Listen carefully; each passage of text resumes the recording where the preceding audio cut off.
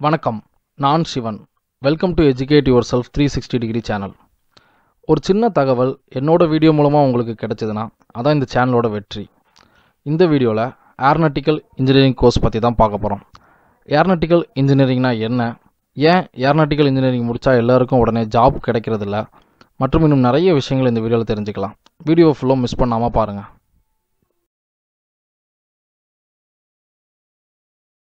What is aeronautical engineering? இன்ஜினியரிங்கில் aeronautical ரொம்பவே பாப்புலரான branch. இந்த கோர்ஸ் எடுத்து படிக்கணும்னு நிறைய ஸ்டூடெண்ட்ஸ்க்கு இன்ட்ரெஸ்ட் இருக்கும். அதற்கான முக்கியமான 2 ரீசன் இந்த ஃபீல்டில் உள்ள பேஷன் மற்றும் சேலஞ்சஸ், இன்னொன்று இந்த ஜாபுக்கான சேலரி. ஓகே, இந்த ஏரோநாட்டிக்கல் இன்ஜினியரிங் எதை பற்றின படிப்புனா ஏர்கிராஃப்ட்டுக்கான ரிசர்ச், டிசைன், கன்ஸ்ட்ரக்ஷன், அதோட மேனுஃபேக்சர் மற்றும் டெஸ்டிங். இது கூடவே இன்னும் ஏரோடைனமிக்ஸ், அதாவது ஏரோட ஃபோர்ஸில் எப்படி ஏர்கிராஃப்டை பறக்க வைக்க முடியும், ஏர்கிராஃப்டில் உள்ள electronic systems, aircraft propulsion, fluid and thermodynamics, navigation system, communication system, இதில் தான் சப்ஜெக்டாக இருக்கும். அப்ளைட் ஃபிசிக்ஸ் மற்றும் இன்ஜினியரிங்கோட காம்பினேஷன் தான் இந்த ஏரோநாட்டிக்கல். ஏர்கிராஃப்டை பொறுத்த வரைக்கும் நிறைய டைப்ஸ் இருக்குது. நமக்கு பொதுவாக தெரிஞ்சது என்னென்னா பேசஞ்சர் மற்றும் cargo planes, helicopters, gliders, business ஜெட்ஸ், fighter ஜெட்ஸ், hot air balloons, பைப்ளைன்ஸ்.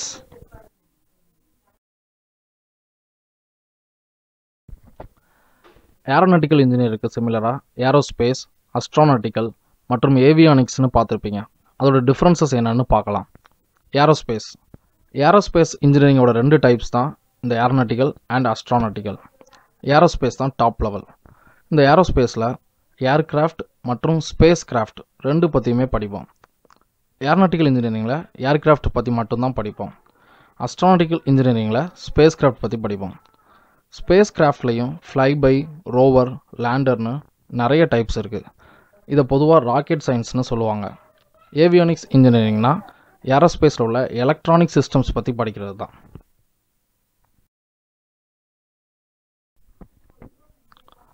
Aeronautical engineering கோர்சஸோட highlights. இதோட level of கோர்சஸ்னால் diploma, under கிராஜுவேட்டில் BE, BTech, பிஎஸ்சிலையும் aeronautic science படிக்கலாம். போஸ்ட் கிராஜுவேட்டில் எம்இ, எம்டெக், டாக்டரேட் லெவலில் பிஹெச்டி இன் ஏரோநாட்டிக்கல் இன்ஜினியரிங் படிக்கலாம். டிப்ளமோவில் ஜாயின் பண்ணணும்னா மினிமம் 10th இல்லை 12th முடிச்சிருக்கணும். இதை முடிக்கிறதுக்கு 3 years ஆகும். உங்களோட 10th மார்க்ஸை பேஸ் பண்ணி மெரிட்லேயோ அல்லது டைரெக்டாவோ அட்மிஷன் வாங்கலாம். BE, BTech in aeronautical engineering படிக்கணும்னா 12th சயின்ஸ் ஸ்ட்ரீம் முடிச்சிருக்கணும்.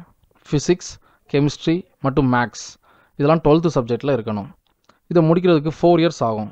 இதில் டைரெக்டாக அல்லது மெரிட் பேஸ்லையும் ஜாயின் பண்ணலாம்.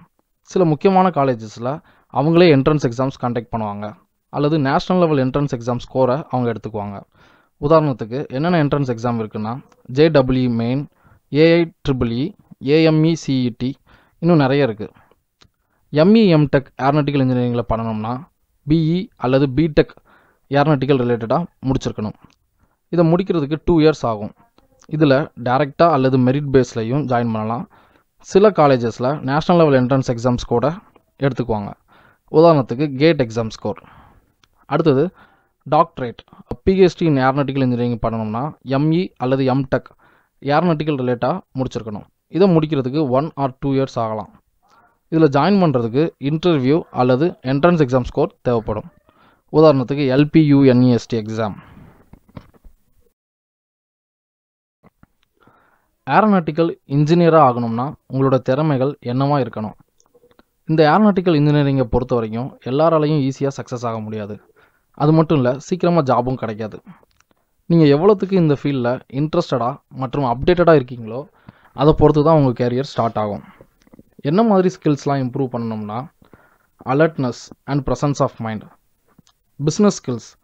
ஏன்னா இந்த ஃபீல்டில் நிறைய கவர்மெண்ட் ரெகுலேஷன்ஸ் இருக்குது, கண்டிப்பாக அதை பற்றி தெரிஞ்சிருக்கணும். Creative thinking, flexibility, good communication and writing skills, physical fitness, leadership quality, problem solving and analytical skills, time management skills. ஏர்கிராஃப்டை பொறுத்த வரைக்கும் சம்டைம்ஸ் ப்ராப்ளமை சீக்கிரமாக ஃபிக்ஸ் பண்ணுற மாதிரி இருக்கும். அதற்கான திறமைகள் கண்டிப்பாக உங்கள்கிட்ட இருக்கணும். எங்கெல்லாம் இதற்கான வேலைவாய்ப்பு இருக்கும்னா aeronautical laboratories, aircraft manufacturing companies மற்றும் aircraft part manufacturing companies. Airlines, colleges and universities, defence research and development organisations, defence services, flying clubs, maintenance, repair and ஓவர்ஹால்ஸ் industries, research organisations. Aeronautical இன்ஜினியரோட job types அல்லது job profiles.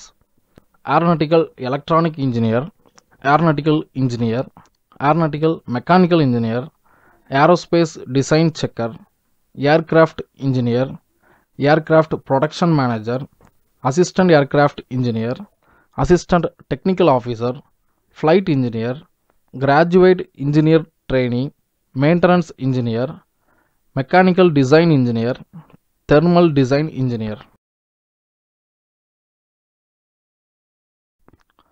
Recruiters for aeronautical engineers. இந்த ஃபீல்டோட salary package மற்ற இன்ஜினியரிங்கை விட அதிகமாக தான் இருக்கும். இதில் top recruiters list பண்ணியிருக்கேன். Aeronautical development agency, aeronautical development establishment, air India, civil aviation department, defence research and development laboratories, helicopter corporation of India, Hindustan aeronautical limited, Indian air force, India space research organisation ISRO, national aerospace laboratories, Pawan Cannes, private airlines like SpiceJet, Samtel Avionics.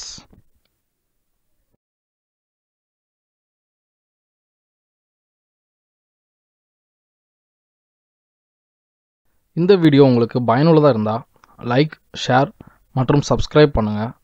இளைஞர்களின் முயற்சியால் வளர்ச்சி அடையட்டும் India. நன்றி.